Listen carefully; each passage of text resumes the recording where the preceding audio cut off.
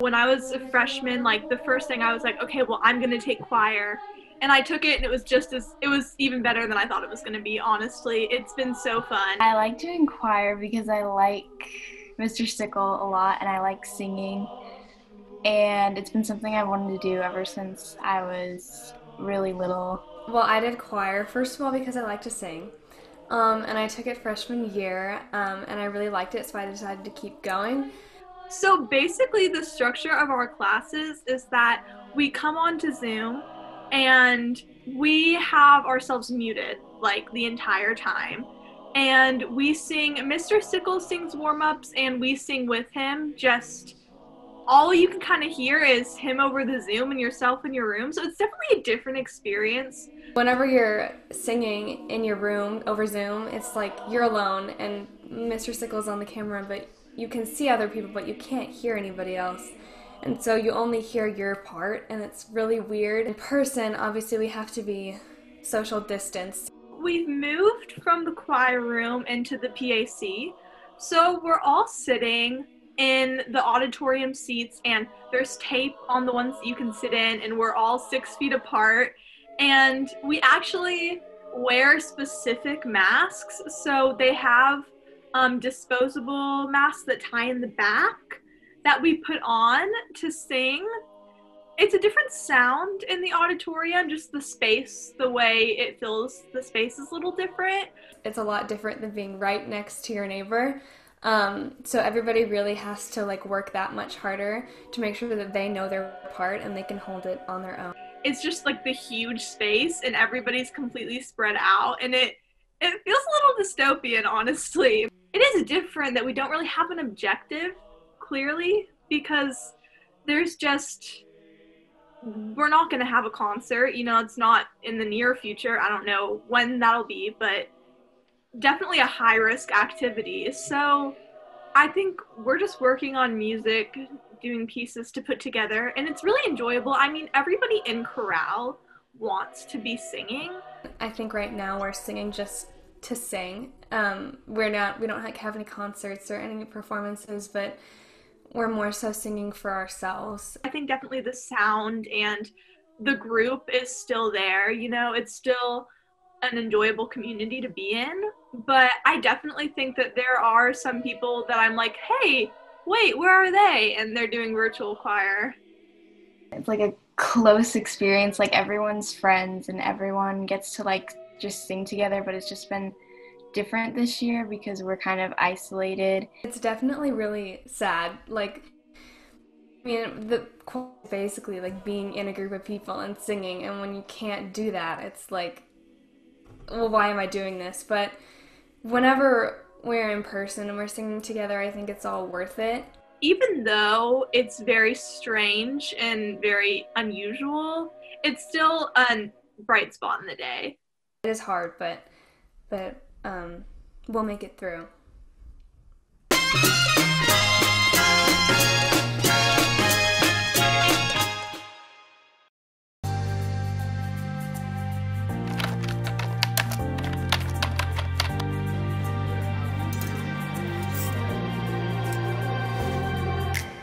With the rise of the coronavirus, our school has transitioned back to all online.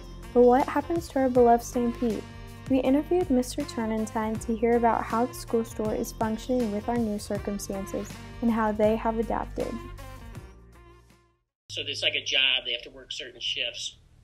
And without having that, I've put some content that we do online, but it's really just, it's been a difficult transition. So the online store is new this year? We've always had it, but we upgraded it. And our focus is students.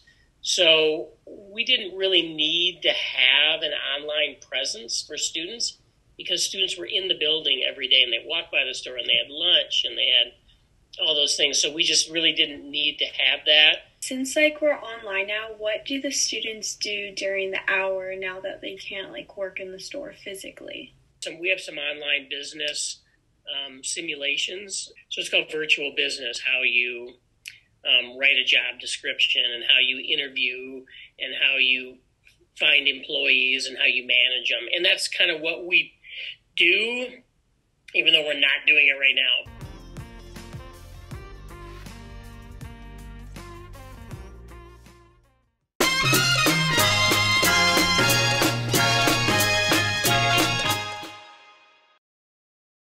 YouTube is a social media platform with a wide range of capabilities centered around one thing: video. And with this video, people make all types of videos. People make entertainment videos, or movies, or documentaries, or how-to videos, or gaming videos, or videos that are just meant to make you laugh. But today we're going to be focusing on the other side of YouTube, not the viewer, but the creator, and specifically creators at our school, Blue Valley North. Today I got the pleasure to interview Jake Sayers, a sophomore here at Blue Valley North who makes Nintendo Switch themed content under the alias Monkey in a Barrel.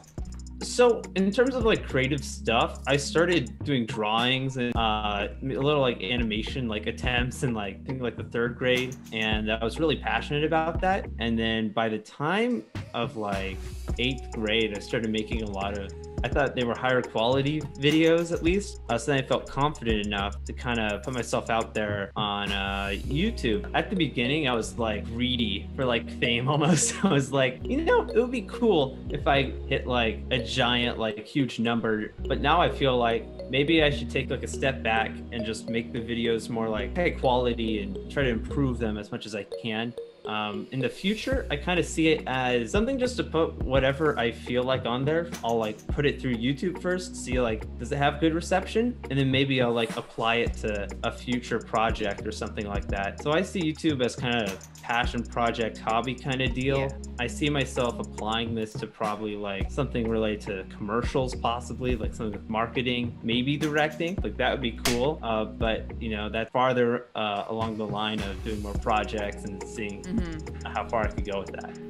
Well, I think YouTube is just a great place to express yourself. I know a lot of people feel that their opinions probably don't matter and that, you know, they feel pretty minuscule compared to the whole world. YouTube is a good space to like share what, you know, is unique about you and, you know, show others what you believe in, and it helps you learn skills and opportunities that help you with future jobs and life in general. And my final question to you is, what's the inspiration behind the Monkey in a Barrel name? It's actually pretty interesting. Probably when I was around 5, I got addicted to this one movie. It was called Curious George. And if you've seen Curious George, it's about a curious monkey named George. He likes bananas. Who doesn't love bananas? That became like my favorite, I guess, like animal. When I got like, I think it was my computer, I had to come up with a username. So I was like, what's my favorite animal? And I said, monkey. So I just put monkey in there.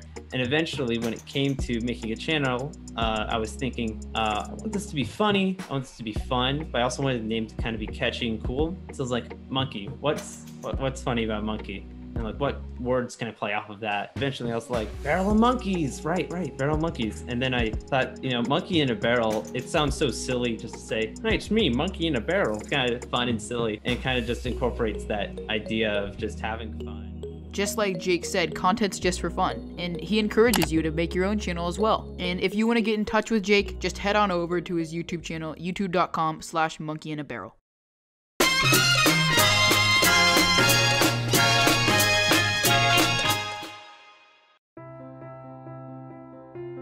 You too can be resilient.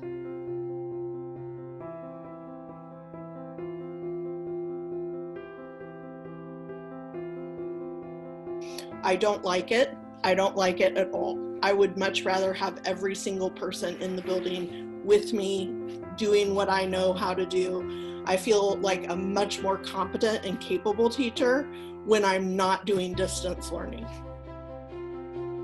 First, the impersonal side is talking to a screen rather than having a student in your classroom. So I'm finding it really difficult to balance doing 2 jobs at once. operating systems. In hybrid, I'm trying to operate 3 screens at once, and it's just a different dynamic.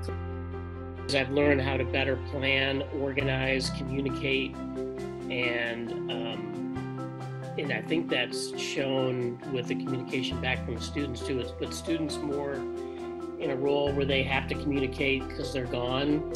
So my email communication with my students has improved dramatically.